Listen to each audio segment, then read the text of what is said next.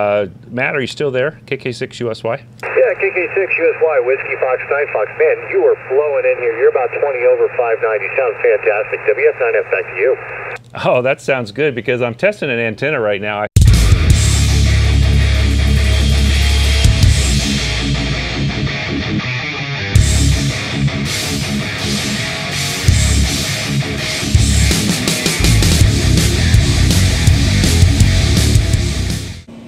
Okay, you guys might get just a little bit of noise, but let me show you what I'm cooking also while I'm building antennas. Oh yeah, look at that. Gotta cook some ribs. Hi guys, Chuck here, KK6USY for Ham Radio Adventures, and today we're going to build an antenna. Now, the antenna we're going to build today is something I found in the ARRL handbook for antennas, and it's called a rotatable inverted U dipole. What's interesting about today's antenna, it was designed by W4RNL, that's L.B Cebik. Not sure about that pronunciation, but we'll go with that. What he did is he wanted to make a field day dipole that was rotatable. Now you guys know if you get a dipole high enough, it will have a little more gain on the sides. And it will null out some of the other signals, or you can just turn it to where you null out other signals that you don't want to hear. The interesting thing about this antenna though is it does, we're going to make one today that does 10 meters, which is the base antenna. It also do 15, 17, and 20. And how they do that is they hang wires from the sides, excuse me. So for like 20, it'll be double the size of the 10 meter, but they'll hang down. Now the one problem with this antenna is you need to get it high enough, first of all, to have that directionality, and also so people don't touch it, because the ends of the antenna are very dangerous for people to be touching, even at QRP wattage. So like I said, this thing can be rotated, and it's great for, what it's really good for field day and stuff is, you know, you got a lot of people out there, limited space. Well, it doesn't take up any more room than a 10 meter dipole. It's like 8 side, about 16 feet, something like that, I think. Maybe 16 to 17 feet. Now this antenna works really well with today's lightweight collapsible mast. I said disposable a minute ago, I don't know why, but I had to redo that. And some are disposable, I guess. And when those are guyed up right and set up situated just right, you can get 5 to 10 pounds on them. I have no idea what that was. Now today's dipole, there's different ways of making this, and the way I've chose to make it is on the cheap version. We're going to make it out of electrical conduit, 1/2 inch, so it's going to be a little heavy, but it's an experiment to see how well it works, and hopefully this is going to work well. But there are other ways of making this antenna with aluminum, and if you use 3 sizes of aluminum tubing, I think that's 3/4, 1/2 inch, and 3/8, I believe are the sizes, you can actually make it collapse down to about 3 feet, so very easy to carry. Now, the other thing, where I'm going to use just regular old wire.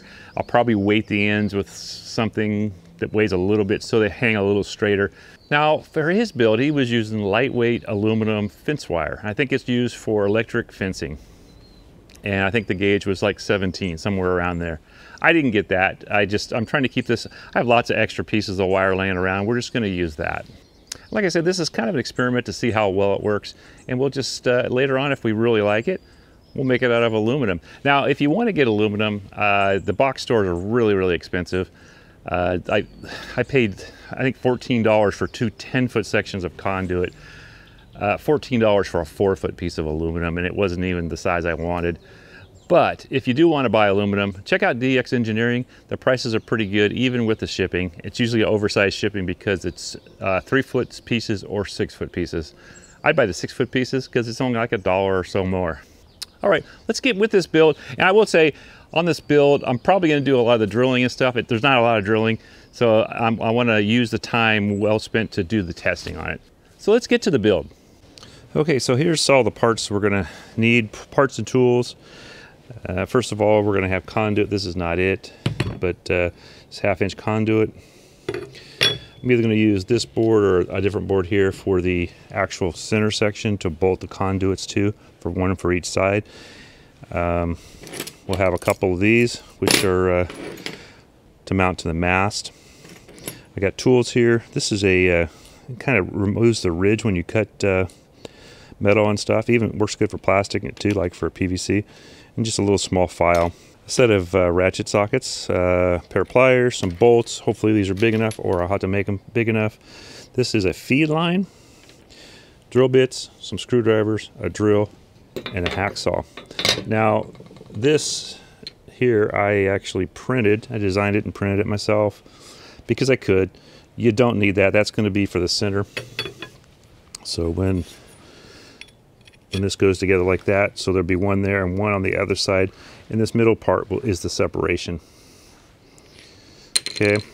Now, if you don't have something like that, you don't need anything technically, but if you do put something, you could do it. You like this with a wooden dowel. And a wooden dowel will work also. So I don't know if you guys can see this, but this thing, you take it and you can take the edge, the inside edge of this pipe.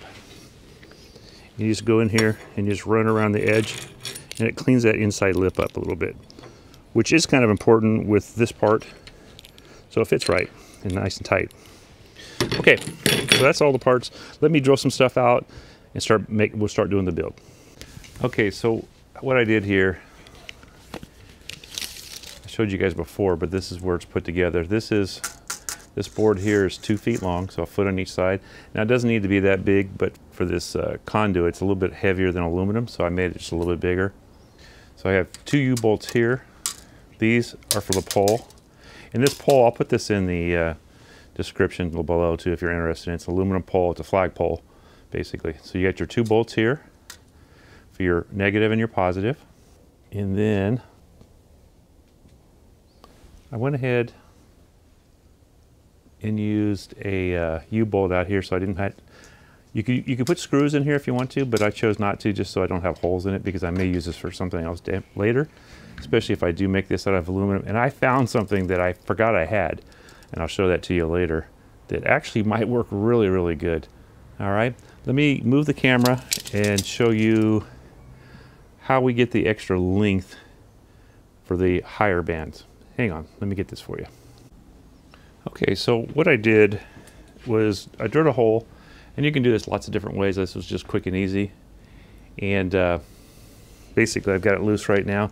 You take this and you put your wire on here, and then you tighten it down. And then your wire hangs, okay? So the wire is your extra length, and it goes down. And if it was windy, I would probably take and loop the end of it so that it had a little bit of weight, and put like a weight on the end of it so it would hang straighter and not blow it as much. You could actually take it and stake it to the ground. That kind of takes away from the moving, but you can move your spikes, you know, different places.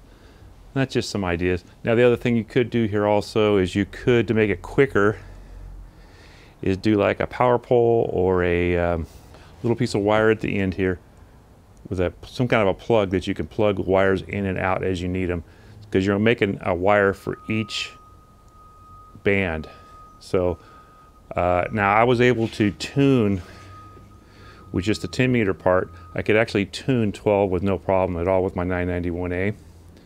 So, you know, you could make one for it, or you could just tune that, since it's not, the wire wouldn't be very long anyhow to extend this. So you're probably not losing much there. But for like 20, 17, and this is 15, you probably want to add the wire. All right, guys. Okay, so let's see what we got here.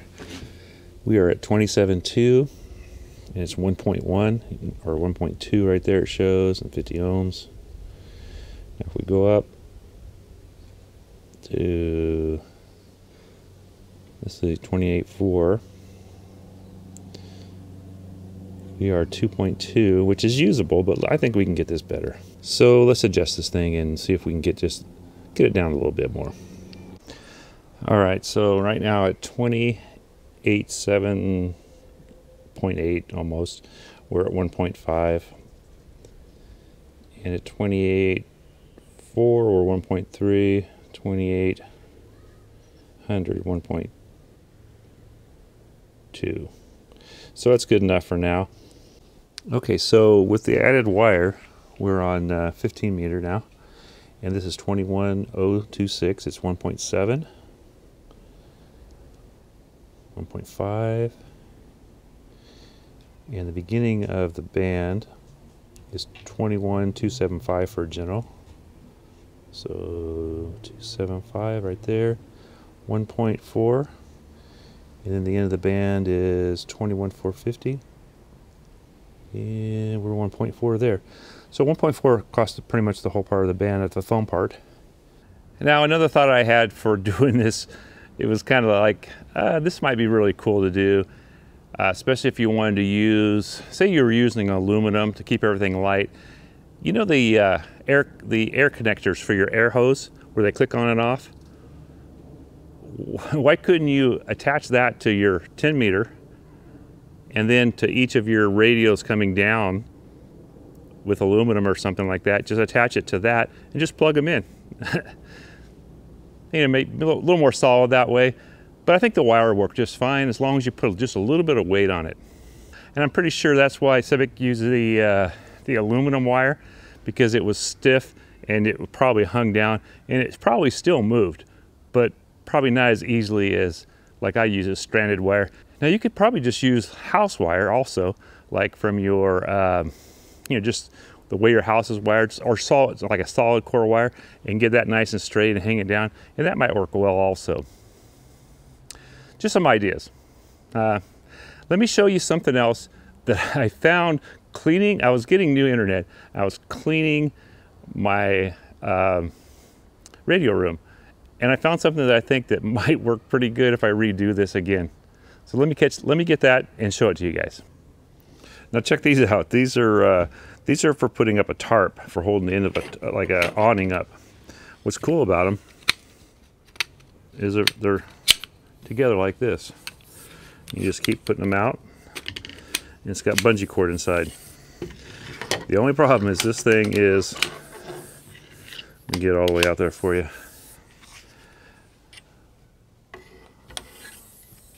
So the only problem with these is they're about a foot short for 10 meter. So you could add a little piece of aluminum to it and make that work. It wouldn't be that hard.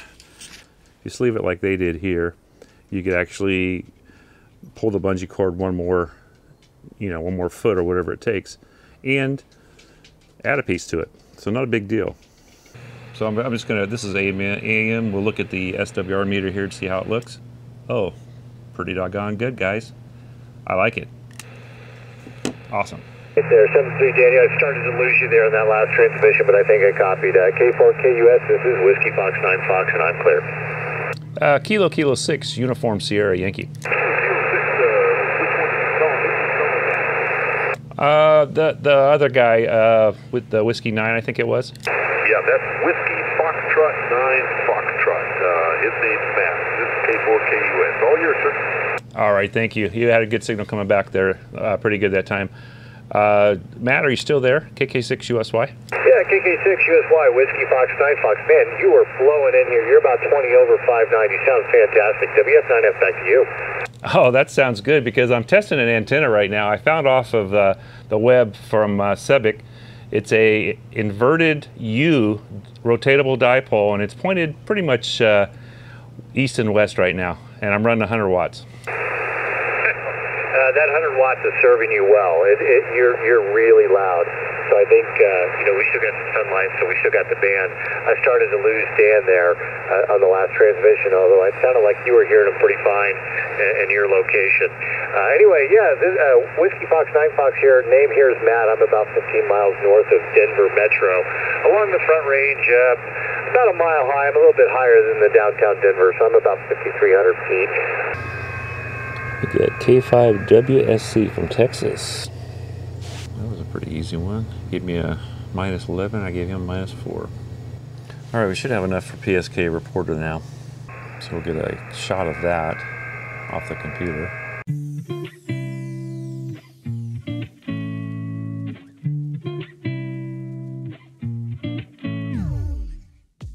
Okay guys, this was a pretty fun project. It took me a couple days because I was working on it. I had a little side job I'm working on, and Then it rained for a couple of days, so I didn't get back to it till today. But pretty cool little project. It could be really good for those days. Say at your, if you did like winter or winter field day or just regular field day, it would probably be a pretty good antenna for one person to be able to operate up and down. The higher you can get it, as most times, the better it's probably going to work. And remember, if you're doing the longer bands like 20 and 17 where it hangs down farther, make sure you get those things up, you know, at least 10 feet off the ground, the radios coming down, so that nobody can touch those and get hurt. You don't want anybody to get hurt while you're out having fun. So if you did get something out of this, please hit that like. It helps helps YouTube find people that want to see content like this, and it helps the channel a lot. The other thing, if you're new here, think about hitting that bell, hit all.